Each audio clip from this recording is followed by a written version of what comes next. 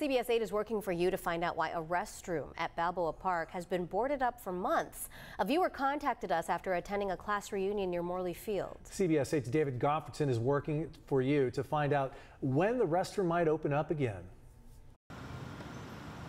A CBS 8 viewer emailed us after attending a high school reunion at Morley Field in Balboa Park. He wrote, "The bathrooms are all boarded up. Some of the people were in their 80s and 90s. Now the closest bathrooms are about 2 blocks away. Any help?" I checked out the area for myself along Jacaranda Drive, right next to the Morley Field bocce ball courts. And sure enough, the restrooms are all boarded up. Much to the chagrin of the local bocce ball players, too. Well, I wish it were open when we're out here playing bocce ball. It gets a little warm and, periodically nature calls and you'd have to go.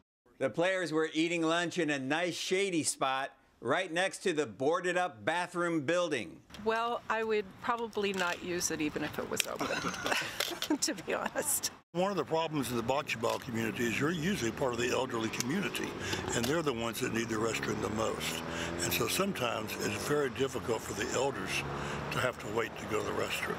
I reached out to the city of San Diego, and they sent me a statement saying, in part, the comfort station in Morley Field along Jacaranda Drive was closed in February of this year to repair damage resulting from arson. City staff estimate that repairs should take approximately 4 to 5 weeks and will include testing for asbestos, lead, and mold. I think it should be open to the public, but it should also be monitored. Perhaps locked at night, opened in the morning, and have it checked out in the morning to see if it's clean.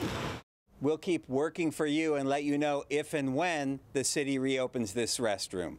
In Balboa Park, David Goffredson, CBS 8. Thanks, David.